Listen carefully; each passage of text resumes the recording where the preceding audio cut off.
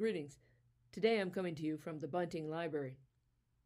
The mission of this particular library is to help resource the church community as it seeks to grow in its faith and to consider life situations in light of that faith.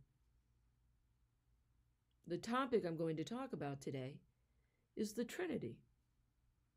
As a part of our summer symbol series that I've been doing on my Friday messages, the Trinity gets its turn today.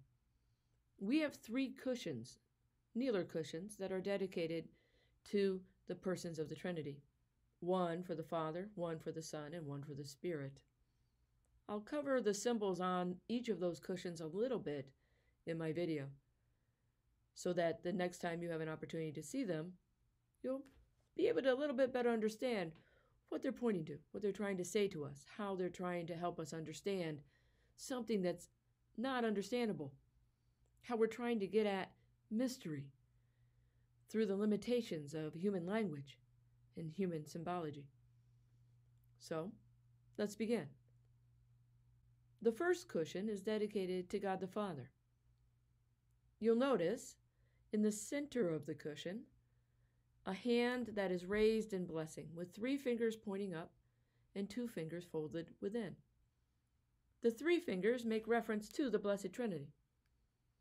The 2 fingers that are folded down represent the dual nature of Jesus. That dual nature being fully God and fully human. Surrounding this hand of blessing, is a wreath. Now, it is green in color. It represents life eternal, with the idea that the wreath itself being green, evergreen, connecting to that. The central symbol is surrounded by 2 others. They are a rhododendron, another evergreen plant. This particular evergreen plant, it said, was referred to as the rose tree in medieval times and is associated with the idea of love. The next cushion we're going to consider is dedicated to God the Son, to Jesus. Now, this particular cushion has at its center a cross and an image of a unicorn. We're going to discuss the image of the unicorn a little later in the summer, so I'm not going to talk about that now. Instead, I want to point us to the 2 side images. On one of those is a picture of a bee. The bee is buzzing around a set of carnations. The carnation is said to symbolize pure love. And the bee reminds us of the cooperation necessary in community, in a beehive, for the community to thrive. Now, on the other side, there are also carnations, but on these carnations we see a butterfly. The butterfly is a long, familiar symbol for the resurrection. Last but not least, we're going to consider the cushion dedicated to God the Holy Spirit. Now, a traditional symbol for the Holy Spirit is that of a dove descending from on high.